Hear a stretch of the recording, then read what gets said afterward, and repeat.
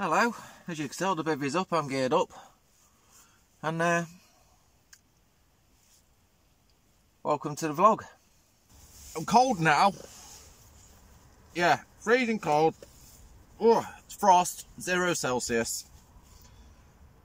Red hot last night in the bed, comfortable as hell. Had to get out a couple of times, but not to fish. Yeah, Mills's bait has worked, so I open up my bag and come to a surprise.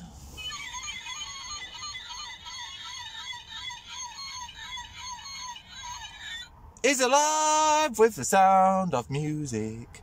Yeah, obviously I put that Brian Mills bait, didn't I? Obviously down his gob, obviously once it was all a bit skin, well not skin, it was just all bone, wasn't he?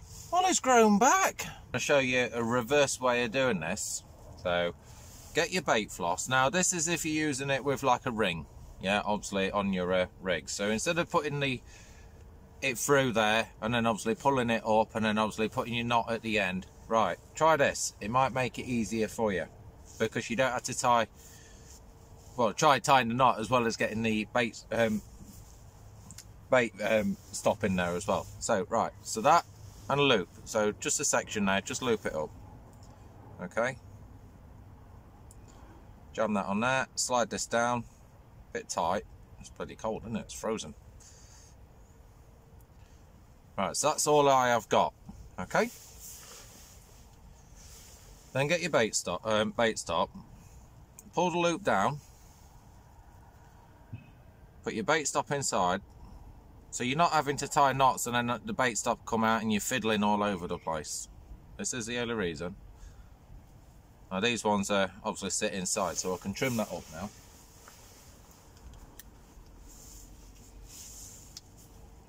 Just knock that bait stop out. There we are. Just make sure that is in the middle. Yep, job's a good one. And that is it. And then all I do now, I slide that through the ring and I tie the granny knot straight to the ring. Easy peasy. Those two there. So the middle rod is basically, let's have a look. It's actually one just off of that. And then the second one is actually going over this way here. I've got to be careful because obviously if the lake itself is filling up and if anyone decides to have those pegs over there, then I've obviously got to bring them in. So there's no point in putting loads out because it'll be wasting the bait and that lot. Yeah. If I go with a blank, I go with a blank. If I go with a fish, I go with a fish. So we'll see. That is not go home with a fish, bear in mind. I'm not a foreigner. So catch and release, that's where it is with this game. Catch and release. So I've left it all open, so I've got plenty of room for netting both sides and that lot. Normally I'll push the pod to one side, but then your right rod goes and you under the both rods and etc. So I'll put them bang in the middle, brought them back a touch, and then yeah, it's just a bit easier for obviously playing one on that lot. Obviously if one comes on the munch. Well, as you can tell, it's nice and sunny. Leaves are all pretty much, if anything, it's not so much winter. I'd still say it's like autumn, but it's like an early winter, if you know what I mean. So it's the 9th of November, so it's still technically autumn fishing, but it's chilled down, isn't it, this winter 19. Chilled right down. I've got a new body warmer. Yeah, it does the trick, this. Yeah, and it's not a fishing one. No, it came from George. I think it set me back about 9 quid, 7 quid, something like that. Obviously in the clearance section, because that's what us fishermen do, isn't it? We look at the clearance section. Because we're tight buggers. We're spending money on that, not on this. Right, so this is what we're on now. Still a running lead, obviously bit of tubing on there, yeah, but it's still all running and whatnot. I've got 2 on square dice leads and then obviously one of these dumpy distance as well, which is a 2.5 ounce, can't remember where it is without obviously chucking it on some scales. And basically, obviously we've got a like a heli bead going straight into the Corda boom, same as before, but the difference is now I've changed the hook down to a size 10, which is on a micro bob with a bait screw, and obviously just a standard 16mm krill boilie. And as you can see, once it's pulled, obviously the hook obviously sets. So in theory it should actually turn on the hand. Not every time it done. Yeah, there we are. So yes, it should do some damage. Now you can put some putty on this boom if you want to, but obviously I've got 2 crimps on there, and for a bottom bait I don't really need it. But regarding the heli beads, some of the tubings are quite tight going in there, but this one's actually not. Just literally line it up into the hole, push it in there a little bit more like you would with a normal leg clip / tail rubber, and there it is. Leg comes down to it, obviously stops, and it can't go no further. Yeah, you've got to force that in. It won't go in. You can't. I don't even think you could force that in there on that rig. And the good thing is, this does actually spin around the actual rig tubing. Now it will untangle itself, obviously, once the hook is pulled. So it is a resetting rig, this one. Parcel delivery, DHL. I've not ordered out. What are you here with me? Right. So the guy in the corner, who was actually fishing, there was a fish tops in that corner. Oh, I can reach that, no problem at all. Anyway, yeah, there's a little rapes. Oh, hang on, which one's this? Which one is it? Settling. There's a rattan rod. Keep an eye on that. Watch that tip. Watch that tip. It wasn't me. Oh, it could have been me on the... Nah, it's not me. I just stamped on the floor, see if it were. Probably just rolling off the shelf. Thought it might have been me on the concrete slab, just moved it. But it's not.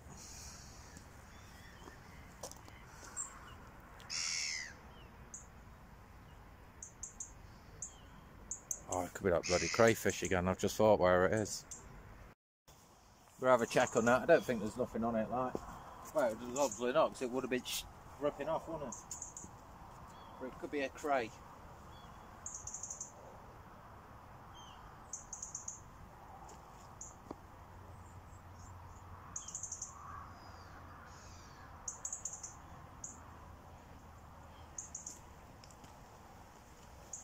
Could be a crayfish. And the camera's all wobbly. That's better. Oh, concrete slab foot. I've moved them on purpose.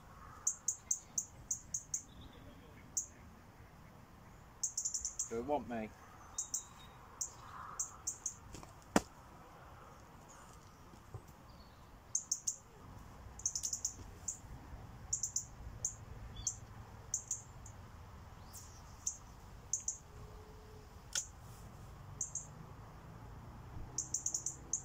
Donk. Right, so you've probably seen it there. Obviously I'm feeling the lead down. Now, if you don't know what feeling the lead down means, it's basically, obviously, you're looking for that hard donk, obviously once it hits the bottom. Some people just literally leave the bail arm open and just let it go, and then obviously just tighten it up. But if you feel the lead down, if you're feeling a hard surface, it gives you a nice little indication, obviously, what sort of bottom you're fishing.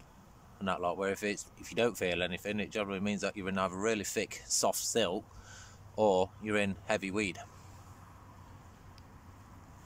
So I don't think there is no weed in this lake, to be fair, so it's alright. But normally, obviously, you cast it, put your bail arm back on, or trap your line, either way, obviously with your finger.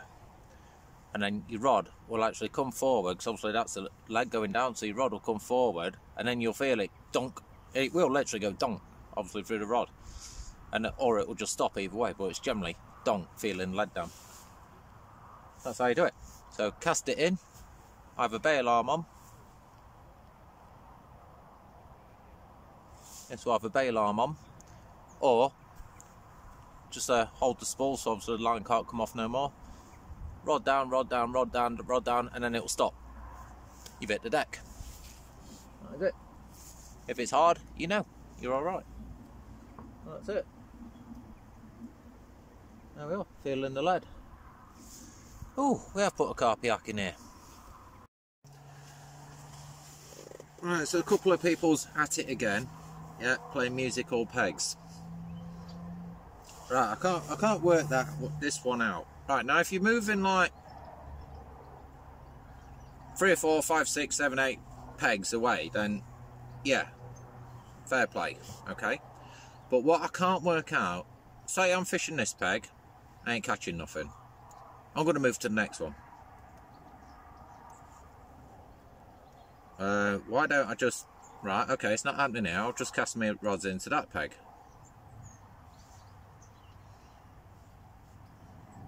Anyone comes, fair enough. Obviously, you got to take them out. But why can't you just do that? Or fish for liners. Spread the rods out, which is what I like to do. Yeah, spread the rods out. You're fishing for bites, but not only that, you're fishing for liners. Right, so for the guys what obviously fishing for liners, if they don't know what it means. Right, a fish hits your line, that's a liner.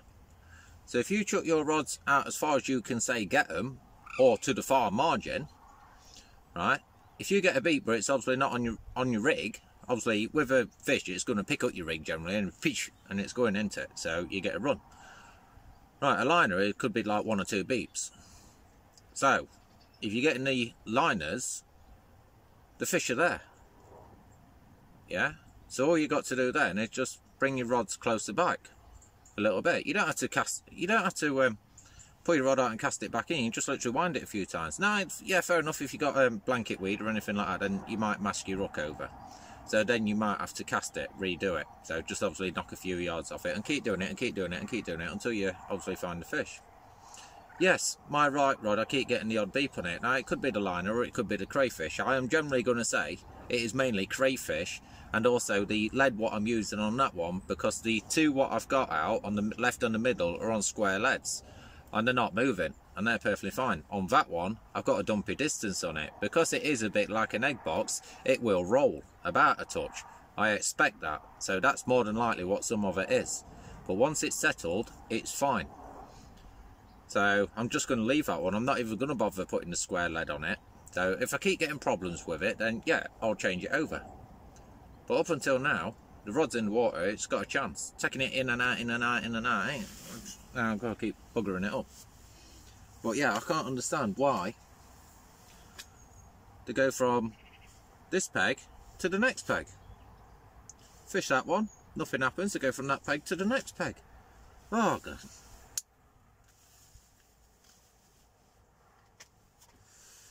The fish will come to you eventually. Yeah, they will come past you at some point. Now, I've not put all my bait in one spot. I've spread it, which is the way I prefer to do it. I like to spread it. I've put some over there. I was going to go with a heavy bait approach, but I'm like, this time of year, it's not really worth it. So I changed my mind on it. So all I've done is get the trusty old catapult out, wherever that's gone. And you know what it's like with one of them, they go all over the place, and that's what I want. Yeah, if I had a throw stick, fair enough, I could load up 15, 20 in there at a time, all in one go, and they're all going out there. But I don't want that. I want them to be dotted between the 3 rods. So all the 3 rods really are on the far margin now, so I can fish for liners as well. So I've got the opportunity. I'm bow tight line on them, and yes, they're over there. So if I do get the liners and I'm not getting nothing else, then I can just step them back until I introduce them on the fish. But I put them on that far margin because I know with the deeper, obviously last January I come, they're up and down there like a yo-yo. Nothing in the mid-water, up and down there like a yo-yo. So that's what I'm aiming for. I've not bothered bringing the deeper or the bait boat, so I'm not messing about with that feature anyway, because I ain't got them. But I just can't add some people up, if you know what I mean. Ring a floats, a pocket full of baits. New trousers. Yeah, new trousers, look. Thought I'd treat myself to some like foreign camo, if you know what I mean. It's meant to be DPM, but it don't look like DPM, does it? Not with the colour scheme, no. No, look sexy. Does it make my bum look big? That's literally all I've got, and that is all I'm putting out, and I'm going to scatter them to and from. So I'm going to put them out in 2s at a time, and just scatter them all the way across. So instead of just putting a load in and obviously all down and closer, I'm just going to scatter them from where I seen that carte Bosch all the way down to here. And I'll do it over here so I won't play my way. 2 boilers.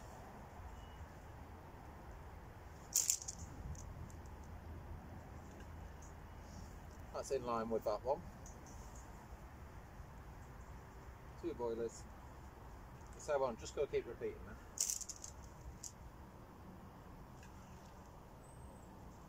And I'm going to go all the way across.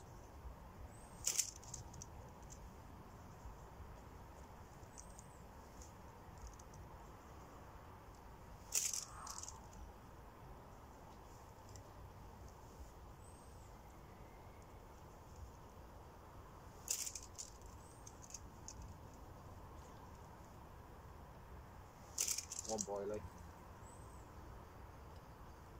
Thought that was going on the bank then, that one.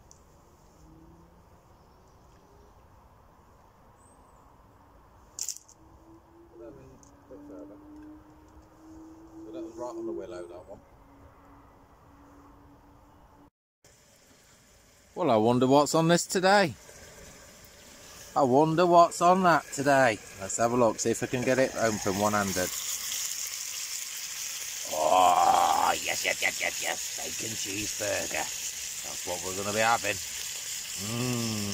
That sizzle. Oh, yes. Right, I need 2 hands, so I've got to pour it down. Right, so you know what this moment means? We've got one. Oh, I'm going to alter these lights. They're a little bit bright. Let me just knock them down a touch. A bit too bright. Yeah, this is what I mean about flare up. Now, I don't want to be pissing around too much. Obviously, we've got a fish what we're playing with. There we are. Right, it's only just come out of the water anyway, so it's not exactly too bad. There you go, see what I mean? Test it, right.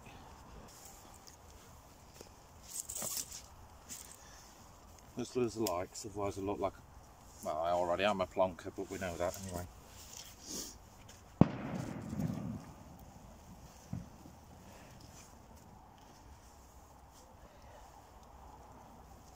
Somehow managed to wipe the left rod out. Yeah, it was the right rod what went, but it might wiped out the other one as well. There we are.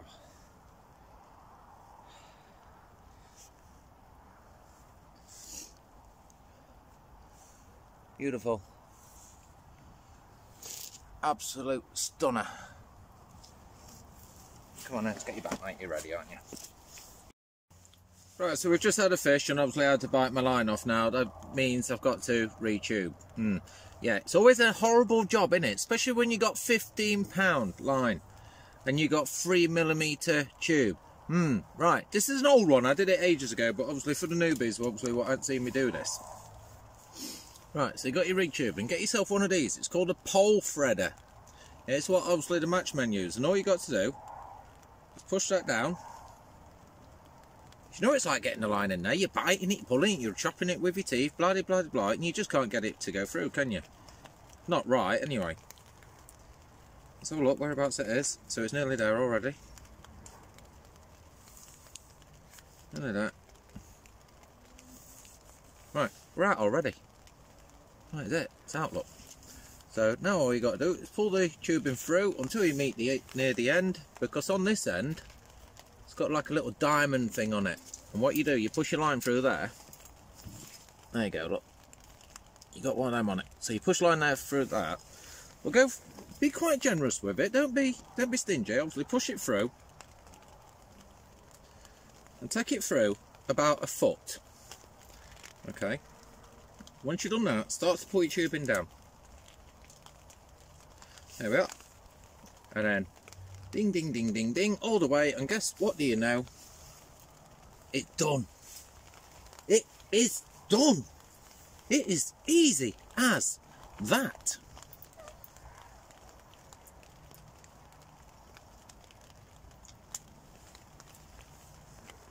Now I'd like to bite some off, because that, like I say, that last fish caused me carnage. I don't know how the heck it did it. Right, I've got my rods quite a distance apart, and I was on my rods and it just went left, this fish. It shot left like crazy. So now I'll put my lead on, like so. This is obviously for my running rig. I need my little buffer bead. I'll put it down somewhere and I don't know where the heck I put it. There we are. Feed that through. So this is me tying up my running lead. That's that through. Then I've got my rig. Yes, it was sticky krill what worked on this one.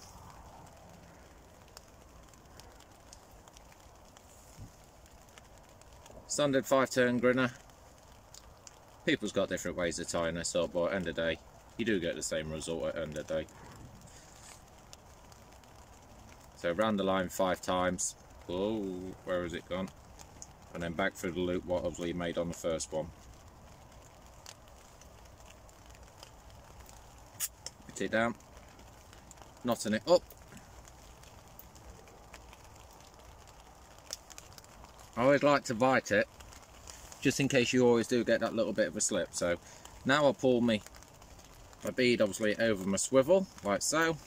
Then I bring my tubing down, and then I push my tubing into that, like so, and that's done. Rebait up. So that bait off, the bait screw. Oh, get a new bait. Push it in a little bit, then bang down the centre and then screw her on. It worked. Test the hook. Yeah, hook's perfectly fine. Guess what? There's no wrong with that hook. I don't need to change it, but if I do, it's on the size 11 spinner. So I can. Right, let me find my head torch, which is on my nugget. I'm going to chuck this one back out there and I'm going to put my food on again.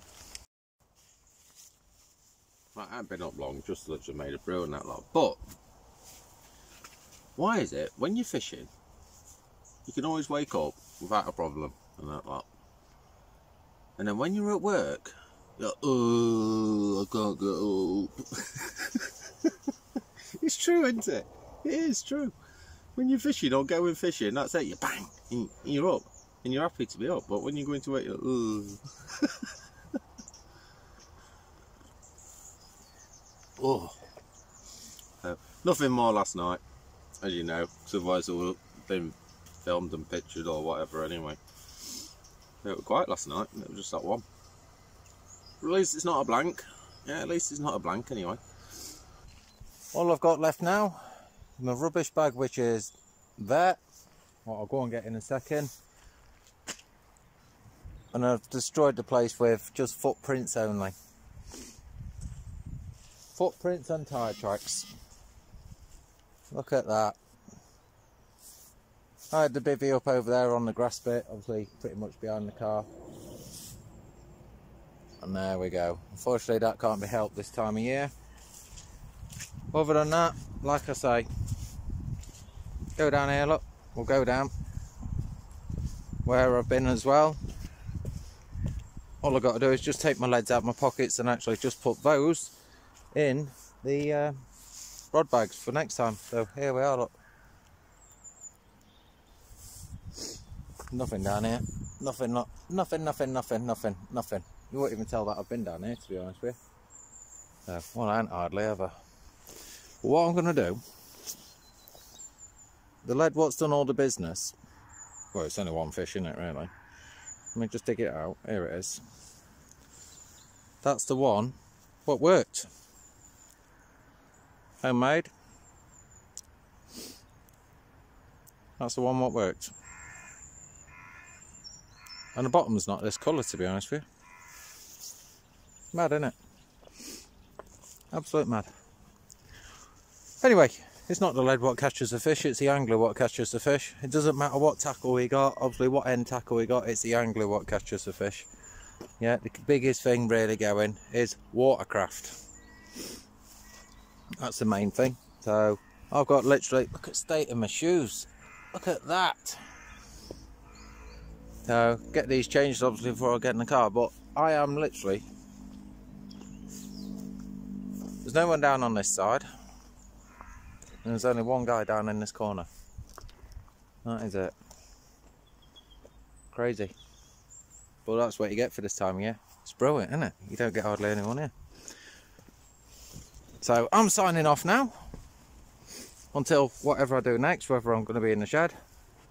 Oh, whoa, nearly went over. Oh, that was a bit slippy on that bit.